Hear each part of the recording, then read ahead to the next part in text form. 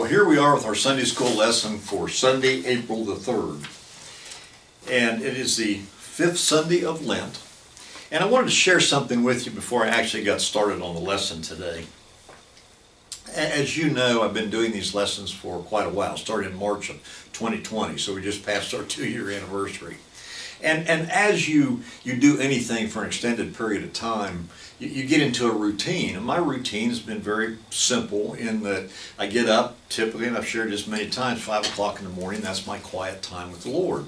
And I begin to prepare Sunday school lesson for that week. I read other resources, and it's a special time for me, and it's become part of my routine. And then on Friday, I typically record the lesson. I either do it early Friday morning or later on in the afternoon, and I do it from my office. And so there's, as you can imagine, there's a lot of activity, and people start scurrying around and coming to the office and in and out, office next door and in the parking lot. And so I try to do it before that starts on Friday morning, or I wait until everybody leaves in the afternoon. Well, yesterday, and this is Saturday morning that I'm now recording this lesson, yesterday was an exception. And the exception was that when I looked at this lesson and I started spending time on it, I realized that it was absolutely probably the most difficult chapter in all of the Bible to understand. And I struggled. I struggled with how best to present it. And I had different thoughts, I had different ideas, and I let Jonathan, one of our senior pastors, know last night that I wouldn't be getting the lesson to him yesterday on late Friday, but it would be Saturday because I was struggling with it. And he shared a couple of ideas with me, and it really did give me a little bit more direction on how I wanted to share this lesson. But that brings up a point. And the point is, when you struggle with something, when you struggle with a passage, when you struggle with a concept, when somebody says something to you and you think, I don't know about that, don't hesitate to use the resources you have available. And one of those resources is our ministers.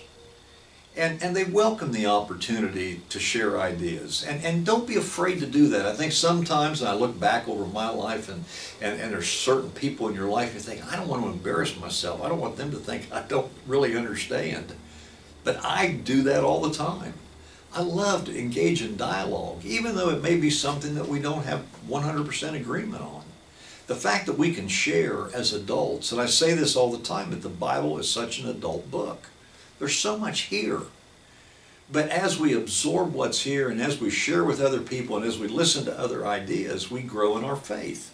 And it strengthens our faith. And so I would encourage you to do that. But what was so difficult, and our lesson today comes from Mark 13. The title of the lesson is Right on Time. And the purpose statement is to remain alert and vigilant in times of waiting, and to trust in God at all times. Now, why is this so difficult? Why was this particular chapter 13, why is that so hard to understand? And a lot of it is the fact that when Jesus is teaching, when Jesus is sharing, keep in mind, first of all, that this is the last week of his life. We talked about that last week. It's the last week of his life on earth. And the triumphal entry has occurred, the donkey has been borrowed, the palm leaves have been waved, he's wept over Israel, we talked last week, he's thrown the money changers out of the temple. And so he's down to the last few days as he looks toward the cross. And one of the things that I think about as I think about this lesson is, what did he want to impart on the disciples? What did he want to share with the disciples that was important? What did he want to leave them with? He was leaving his work to them. And what did he want them to know? What subjects did he want to clarify with them? They've been together for 3 years. But what did he want to just one more time emphasize? What motivation? What encouragement? What would be the most important things that they needed to remember? And one of the things that some Christians spend a lot of time on, they dwell on, and sometimes as Christians we don't talk about it at all, is the doctrine that Christ will come again. And we're going to talk a little bit about that today. We talk about that when we take communion. we declare the mystery of faith that Christ has died, Christ has risen, and Christ will come again. Now, we spend a lot of emphasis on the resurrection. We're going to be celebrating the resurrection. We're going to be celebrating Easter in the next couple of weeks. But we don't spend a lot of time talking about the second coming. And yet it's a very important doctrine to our faith. Some Christians just look at it as something optional. We really don't want to talk about it. It's not as important as other topics. Now, to be fair, there are also people that dwell on it. They focus on it. They spend time trying to figure out when it's going to happen. We're going to talk about that a little bit here in a few minutes also. And yet, biblical prophecy provides some of the greatest encouragement and hope that we have available to us today. The Old Testament is saturated with all kinds of prophecies, which include the second coming of Christ. One scholar that was referred to said that there were 1,845 references to Christ's second coming in the Old Testament. 17 books give it prominence. In the 260 chapters of the New Testament, there are 318 references to the second coming of Christ. 23 of the 27 New Testament books refer to this great event. So there's a lot of emphasis on it, yet we don't really spend a lot of time. And part of the reason is it can be disturbing the way it's presented by some people. And so here we are today to give you some context before we actually look at the passage. Jesus is now back in the temple, and he's just finished some tough teaching. And as the temple service was completed, Jesus positioned himself and watched the offering boxes. And there he saw a widow giving all that she had, while others just gave for show. He taught another lesson to his followers about commitment. Now the service has ended, and the crowd's been dispersed, and Jesus and his disciples prepare to leave. And so that's where we pick up our lesson today. As Jesus left the temple, one of his disciples said to him, "Teacher, look, what awesome stones and buildings." And Jesus responded, "Do you see these enormous buildings? Not even one stone will be left upon another. All will be demolished." Jesus was sitting on the Mount of Olives across from the temple. Peter, James, John, and Andrew asked him privately, "Tell us, when will all these things happen? What sign will show that all these things are about to come to an end?" Jesus said, "Watch out that no one deceives you. Many people will come in my name saying, 'I'm the one.' They will deceive many people. When you hear of wars and reports of wars, don't be alarmed. These things must happen. But this isn't the end yet. Nations and kingdoms will fight against each other, and there will be earthquakes and famines in all sorts of places. These things are just the beginning of the sufferings associated with the end." So think about this, and I love passages like this, because when I think about the apostles walking out of the temple after the service, they're talking to Jesus, and one of them says, "Isn't that beautiful? Isn't that a beautiful temple?" And I think about us. I think that's something we would say. How many times have you been to something? Have you been to a building and you've seen it and you said, "That is just the most remarkable building"? I can remember Big Ben in London. When I saw Big Ben for the first time, despite all the pictures, I thought, "Wow, that's impressive." I looked at Judy and I said, "Just look at that." Now, she was standing there looking at it, but I wanted to point it out. You go to a show and you leave the show and you're both sitting there, but you look and say, "Wasn't that incredible?" I mean, that was just absolutely amazing. We do that. We're human. The Bible is human. It's stories. They're real stories. And so as he was doing that, and he told them, he said, "You know, this temple is not going to stand." The temple, which was the crown jewel of Israel, it was a temple that was rebuilt after it had been attacked. Josephus, who was a historian that wrote during this period of time, he said the marble used to build the temple, to resurface the temple, was white with green specks. He said there was beautiful artwork that was sculptured in the beautiful stones. And so here we are in a period of time, and it's what's so difficult for us to appreciate or to understand, when the Jewish people longed to be free from Roman control. And the temple represented this hope of Israel's glory. And every Jew understood it. And so one of the disciples said, look at this beautiful temple. This is our hope. And Jesus said, it's going to be destroyed. He said the temple's going to be destroyed by the Romans, and in fact in AD 70, it was destroyed, the ground was plowed, and all remnants of the temple were taken away. And then he says, see that no one leads you astray. Jesus was concerned. He warned them. He warned us, for us not to misunderstand his teachings, to listen to what he said. Don't listen to other people, listen to him. And not to let anyone mislead us. And that's an important topic. It's an important thing for us to understand. Barclay, in his commentary, points out that the Jews never doubted they were God's chosen people, and therefore they knew that in time they would occupy the place deserved for God's chosen. But it would only be when God intervened. And Jesus said, but many will come in my name and say that I am he. There's going to be false teachings. We've seen that. We've seen it. We've seen it on a national level. We've seen it. We've heard stories about David Koresh. What a horrible thing that was when all of those people were killed. Jim Jones, who led all of those people to their death because they believed in him. Warren Jeffs, now serving in prison for his life and the way he destroyed other lives. And Jesus tells us that we're going to hear of wars and rumors of wars, but not to be alarmed. They must take place, but that doesn't mean that the end is yet here.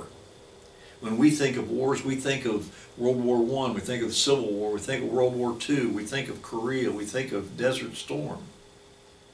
Today we're concerned about Ukraine and what Russia is doing there. But the Greek word, the translation from Greek, and what I think Jesus was really saying to us was that war is much more than that. Because war, translated, it implies this conflict, or a group of people in conflict with one another. And when we think of it that way, we have to think about all that's going on in our country, our world, in our cities. I'm in the real estate business, and we're constantly hearing from people who are wanting to move here because into the Charlotte area, into North Carolina certainly, because they feel like it's a better environment to raise their families. It's going to be a safer environment, and yet we have major issues in Charlotte, in Mecklenburg County. And I can't remember, I had a conversation this week, I can't remember a time in my lifetime where I've seen so many people so angry. I had a conversation this week with a couple of people. And we were talking about that. I said, what is going to happen for that anger to be taken away? We're seeing people strike out at each other. We're seeing people, it's not just frustration, they're angry. And they're treating each other in ways that they shouldn't be treated. And it has to end. We are in conflict with each other. But knowing all of that, knowing and seeing that, doesn't mean that the day of grace is over. And it's important to understand that. And so we go on, and our lesson ends with the passage in 13:25. And he says, learn this parable from the fig tree. After its branch becomes tender and it sprouts new leaves, you will know that summer is near. In the same way, when you see these things happening, you know that he's near, at the door. I assure you that this generation won't pass away until all things happen. Heaven and earth will pass away, but my words will certainly not pass away. But nobody knows when that day or hour will come, not the angels in heaven, and not the Son. Only the Father knows. Watch out, stay alert. You don't know when the time is coming. It is as if someone took a trip, left the household behind, and put the servants in charge, giving each one a job to do and told the doorkeeper to stay alert. Therefore, stay alert. You don't know when the head of the household will come, and whether in the evening or at midnight, or when the rooster crows in the early morning or at daybreak. Don't let him show up when you weren't expecting and find you sleeping. What I say to you, I say to all. Stay alert. He's saying that what's going to happen to the temple is going to happen to the temple. He's saying that he will return. He's saying that he will come back at any time. He says, watch, notice, anticipate. But you will never know for sure. No one will know. Be on guard, keep away, stay awake. The Master is coming, and he even repeated, stay awake. Jesus' instructions for us are not so that we can know or be informed, but it's so we will be ready. When I talk, and I've got friends, and they dwell on this, they dwell on the second coming.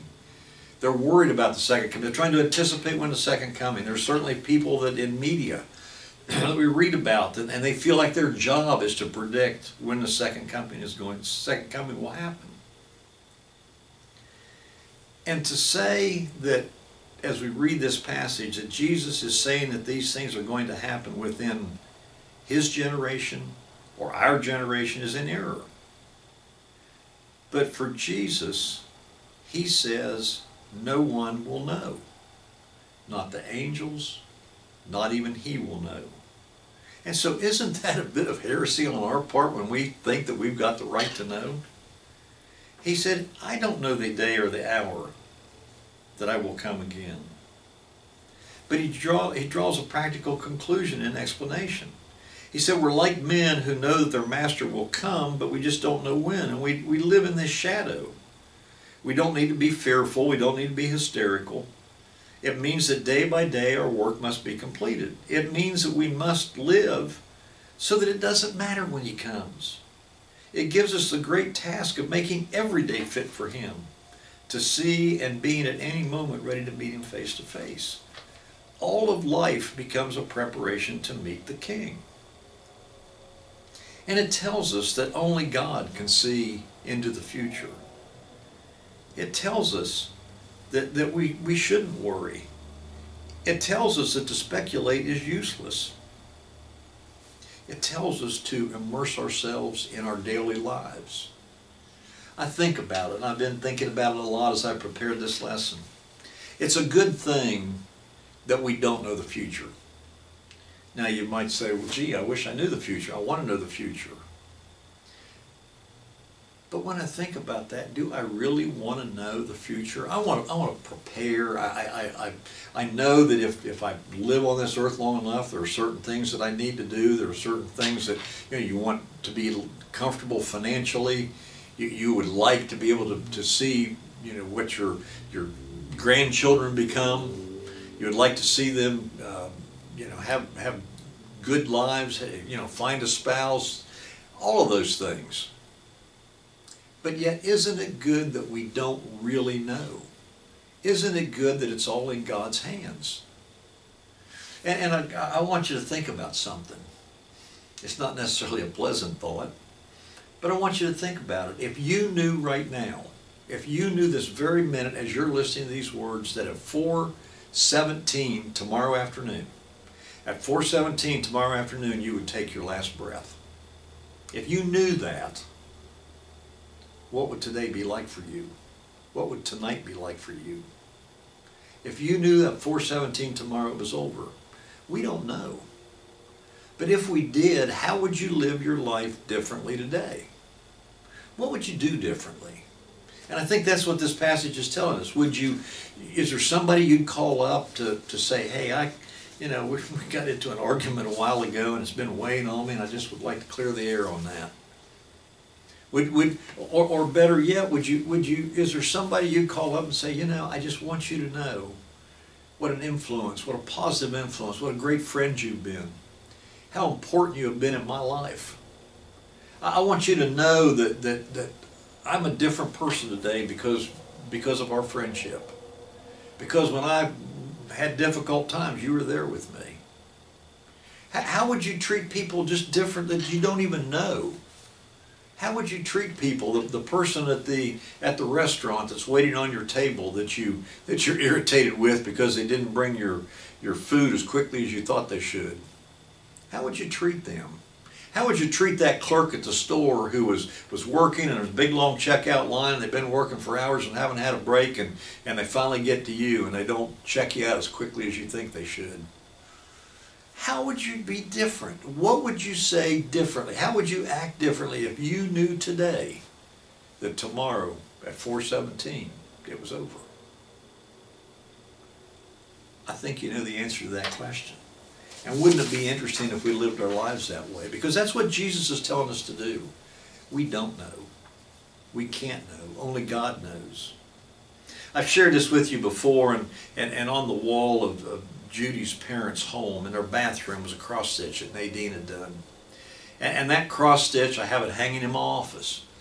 And I have a small version of it in my closet at home, where I get dressed in the morning because it's something I look at every day.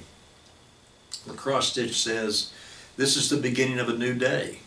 God has given me this day to use as I will. I can waste it or use it for good. What I do today is important because I am exchanging a day of my life for it. When tomorrow comes, this day will be gone forever, leaving in its place something I traded for it. I want it to be gain, not loss. I want it to be good, not evil. Success, not failure, in order that I shall not regret the price I paid for it." Will you pray with me, my friends? Our gracious Heavenly Father, we give you thanks for today. We give you thanks for these words. We give you thanks for this reminder, this reminder that you have given to us as you were headed to the cross. We just give you thanks. We ask as we go throughout today and tomorrow and this week that you keep our eyes open to the things that you want us to see, our ears open to the things that you want us to hear, and our hearts overflowing with that love that you have put in each and every one of us. In His name we pray. Amen. I love you, my friends, and I look forward to seeing you again soon.